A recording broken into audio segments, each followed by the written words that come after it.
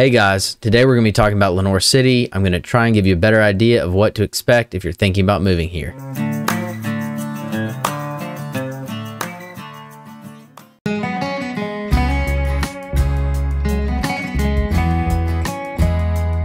So to start off with, Lenoir City is in Loudoun County, Tennessee. Its population is about 10,117 if you're going off of the 2020 census, and it's part of the greater Knoxville area.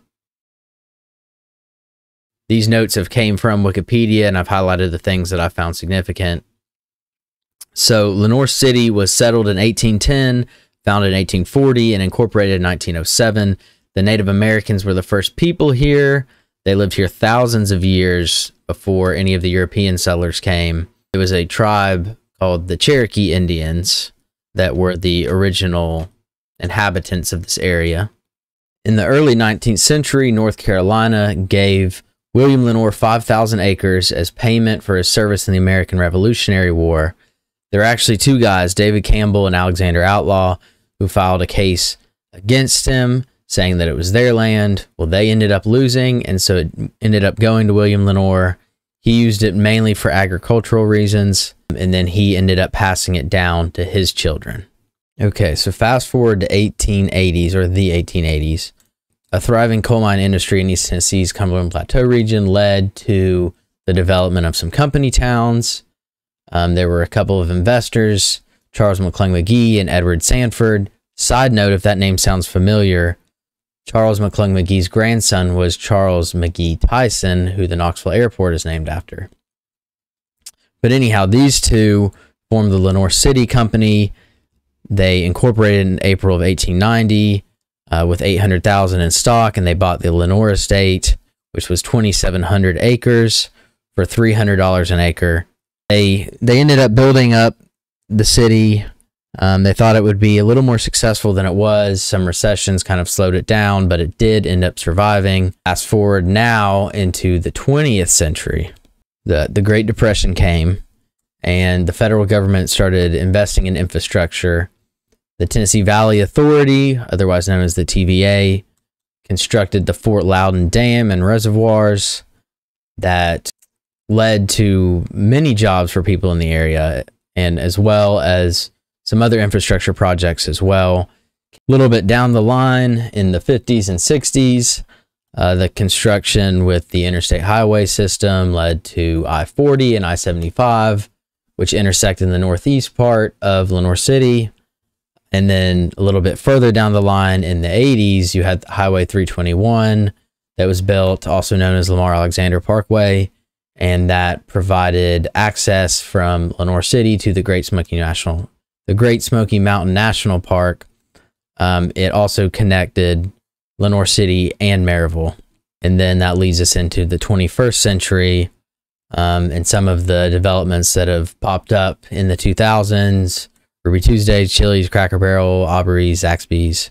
You got Home Depot, Walmart, Ingles. You have pretty much everything that you need off of 321 is where most of these storefronts are. There's three main roads that I want to talk about, and then I-75 as well. Three roads would be 321, Highway 11, and US 70. 321, as we discussed earlier in the video, that's where most of your restaurants and shops will be located off of.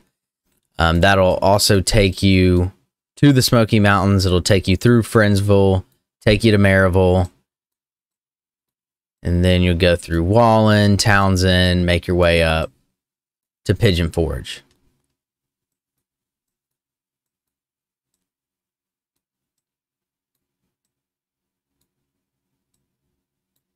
Now, Highway 11, that runs south. It runs parallel to I-75, and that'll take you to Loudoun,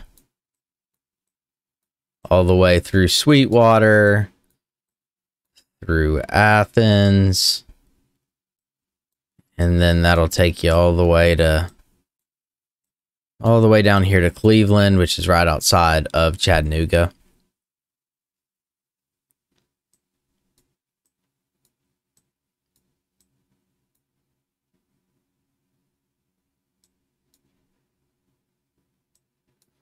There's US 70.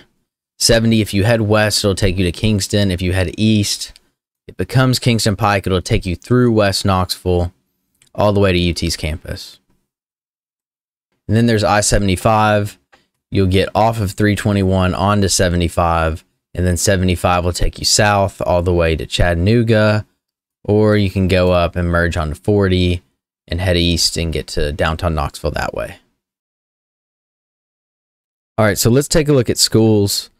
Right here in the green is the city schools: Lenoir City Elementary, Lenoir City Middle, Lenoir City High. And then out here is going to be county. So you're going to be zoned for your county schools. Let's take a look at the Google Maps here. You got Eaton Elementary and North Middle. Eaton Elementary goes K through 4. Down here, your other elementary school is going to be Highland Park. That goes K through 4 as well. Right here, you have your Lenoir City Christian Academy. That goes K through 8. And I believe they have some preschool options as well.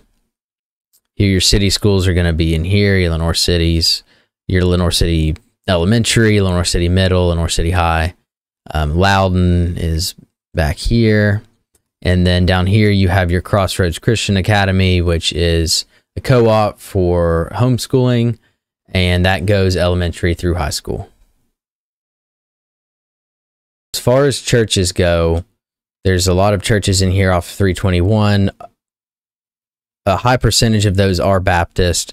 I know there's a Catholic one down here, and there's a non-denominational one. Two Rivers, I believe, is non-denominational. That's off Highway 70.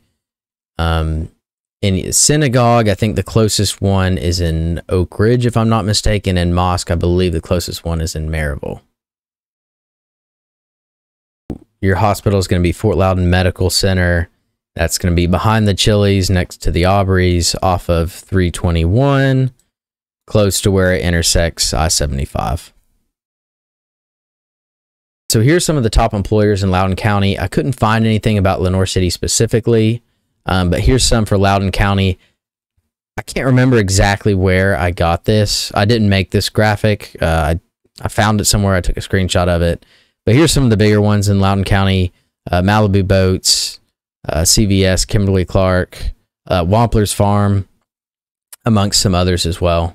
There's not really any huge companies or anything like that, but there's very good access to Knoxville and some of the other areas that do. Cost of living in Lenoir City, it is 20% lower than the national average. 35% lower for housing, 4% lower for utilities, and 13% lower for groceries. I'm using a website called PayScale. I'll link that below so you can take a look at this as well. It actually has a pretty cool little tool where you can put in where you're moving from, what your salary is, and it'll kind of run some things and kind of compare the two. It comes down here: median home price, median rent, what your average energy bill is, your average phone bill, how much gas is per gallon, and then your food and grocery, as well as healthcare. It's actually a pretty neat little site. And again, I'll link that below. As far as demographics go, I'm kind of reluctant to touch on this subject. I don't want it to come across as steering or anything like that. So I will link the United States Census. So if you want to take a look at that, you can. At the time of this video, the last full month's worth of data that I have is October of 2022. And in October of 2022, the average sales price was $386,581 with a median agent days on market of 10. So agent days on market meaning from the time that it went live to the time that it went pending. For crime rates, this is another one of those topics that I'm kind of reluctant to touch on. I don't want anything I say to be misconstrued as biased towards any area or anything like that. So I'll link this website below. It's called Neighborhood Scout. It actually has some cool things, some different things to look at. Kind of compares different areas. Lenoir City is not great for public transportation. If that's something that's a high priority to you, you might want to consider looking other places that have some better options.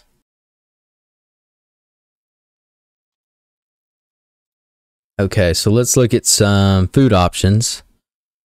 Down here, as we had mentioned earlier, pretty much all of these, almost all of them, are going to be off of 321. Down there where 75 and 321 intersect, you got your Ruby Tuesdays, you got your Waffle House. Every great southern town has a Waffle House. Your Shoney's, Aubrey's, my personal favorite. That's traditional southern food. Had the best chicken tenders in town. You got your Chili's, Chinese restaurant over there. You got Italian, Joe's Italian. You got your El Señor Rancho. You got your Hibachi and Sushi. You got a Food City grocery store right there next to the Starbucks. Little Caesar's Pizza, Gondolier, another Italian. Then you got your Taco Bell, your Arby's, your McDonald's. You have pretty much most of your fast food options, most of the big ones. Chick-fil-A. And then the burgers. Best place for a burger in Lenoir City is the burgers. Your Casa Fiesta Mexican restaurant and grill. And then you have some here off of Highway 11. You got Master Donuts. You got your coffee shop. Japanese grill right here. And you have some other... Oh, and then right here, La Lupita Mexican store and restaurant. That's about as authentic, in my opinion, as it gets if you're looking for Mexican. And there's some other options off of Highway 11 as well, but you know, the majority of them are going to be off of 321 right here. All right, so as far as things to do, one of the biggest things I would say is golf. You have Avalon up here off of Highway 70. You have Wind River, which is in Lenoir City, right outside of Friendsville. Another thing would be lake. Go on the lake. There's good lake access in Lenoir City. They're dubbed the lake capital of the South. I don't know who calls them that, but that's what it says on their website. And the third thing I would say would be dining. Lenoir City is more of a small town feel, a more quiet, laid back vibe. If you're looking for nightlife, I'd probably recommend going closer to downtown Knoxville for that. Overall, Lenoir City is a great city. It's growing. It has a lot of growth potential with Maryville taking off and the easy access that you have to Maryville. You just get on 321 and go. It's also convenient to Turkey Creek in West Knoxville, Farragut. So it has a lot of good growth potential. I like it a lot for that reason. If you're looking at some areas outside of Knoxville, Lenoir City should definitely be high up there on your list. It's a great place to live. A more country, quiet setting, but it has pretty much everything that you need off of 321 there. I put some links and articles down below for some of the stuff that I talked about in this video, and also some articles and websites and stuff that I thought might be useful for some of y'all. That's all I got for you for this video. I appreciate you watching. I hope you have a great day.